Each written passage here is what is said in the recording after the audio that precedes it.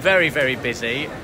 Not a lot of information being given out, and a lot of people who don't really seem to know what to do with themselves. A lot of people just sitting down and waiting. Seems like they're in for the long haul. We'll have to wait and see who goes and who doesn't. Customers booked on trains 9018, U1031 departure, and on train 9126. So we've been here in London for 5 days, and then we're supposed to be 4 days in Paris, and so we're having to try to figure out how to get over there.